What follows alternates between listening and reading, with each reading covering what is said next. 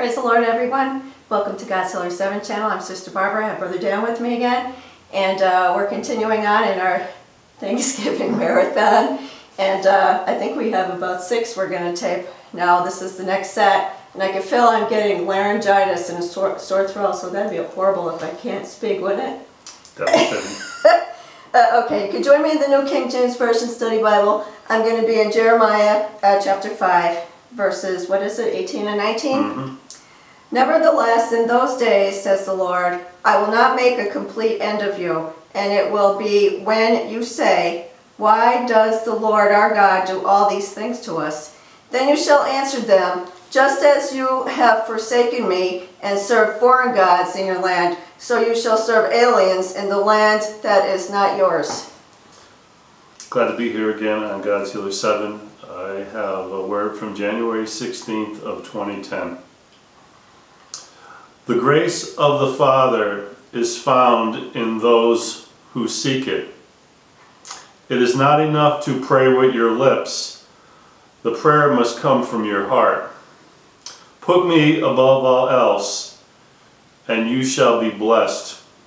Inside of all is the fire of the Spirit. All that is necessary is to kindle it so that it can burn bright. My hour is near.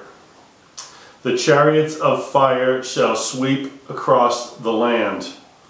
All the blemishes of this world shall be removed.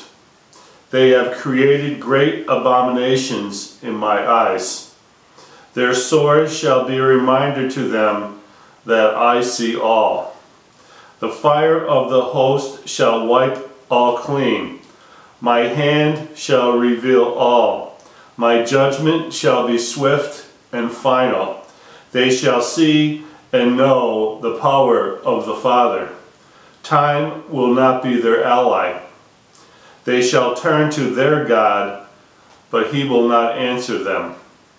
Greed and lust, which serve them, will be used against them. They will beg for forgiveness, but I will not hear them. Their fate is one of utter damnation. Do not pity them. They have chosen their path. What is written of them will come to pass. What they feared not in life, they will suffer in death. You shall bear witness to what I say is true. Wow, Amen. How's that for a judgment message?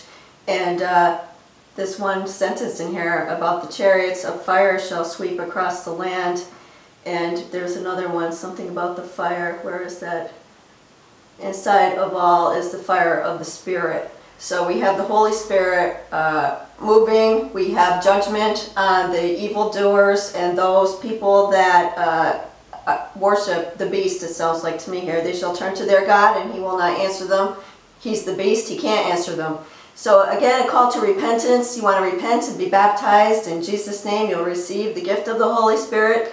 You can look that up in Acts 2:38.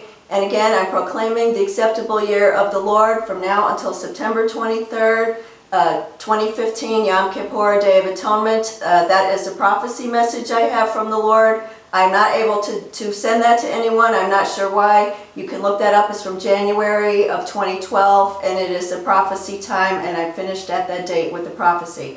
So thank you, Brother Dan, and I hope you're enjoying our Thanksgiving marathon, and join us again. Amen.